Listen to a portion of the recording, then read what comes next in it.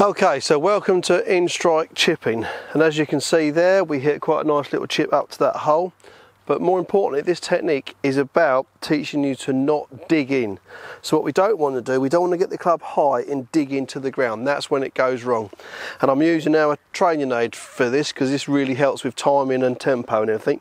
And if we can master it with one of these, then when we have a real club, it becomes so much easier. So let's go through traditional chipping sort of setup and things. And a lot of textbooks say to pull this left foot back. So they say that so it clears the hip going through, but what we found is that it creates a bit more of an issue here, and golfers tend to get the club up too steep to miss this pocket, and therefore from there they throw it down. You can see the club flexing way too much. That's when the yips come in. They tend to chunk it or bounce off the ground and thin it across the green because the club's up way too high. So in order to keep the club shallower, so it stays low, the club's got to work around you. You can see that going around you how low, going out how high it gets. And that's why this arcs here, we'll come to it in a moment. So setup wise, we've got the ball opposite our back foot. So as you can see, my right foot has pulled back and also it's turned open. This opens this hip. So what it allows us to get the club behind and see how much movement I'm using with my body here. Okay, so to begin with, a lot of people try and do it with the hands and arms and it'll go wrong.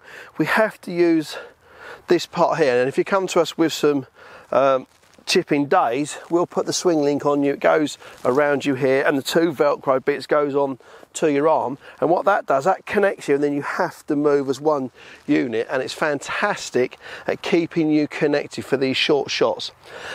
Your hands and arms want to take over. They want to instigate the movement, and we can't have that. We've got to get it on the body. So as you can see, I'm in here, this right foot is pulled back. It's turned open as well, so watch the hip, see how it's turned open there. I still lean on my left side, so it's almost like we've almost cut away this right part of us. So I'm just going to move it. As I move, look at the club come back, and then from here, we're actually going to rotate through. See that? We don't go back and then throw the club head at the ball because that's no good. We've got to use our body the whole time.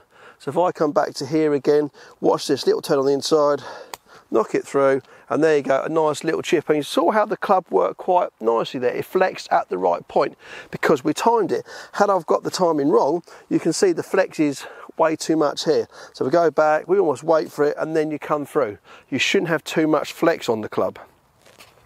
And that's why we've got this inflatable Instrike tube here. So have the ball opposite the goal. We'll go to the far flag, and again, as you can see, I've pulled this foot back. We want the foot back here.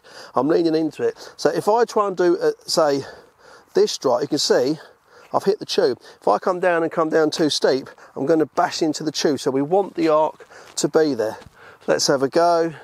So pull the foot back. I'm on this position here. Just time it back through. You can see how nicely we've clipped that landed and rolled all the way up to the flag, and there's no turf there. I haven't dug the leading edge into the ground. It's nice and simple.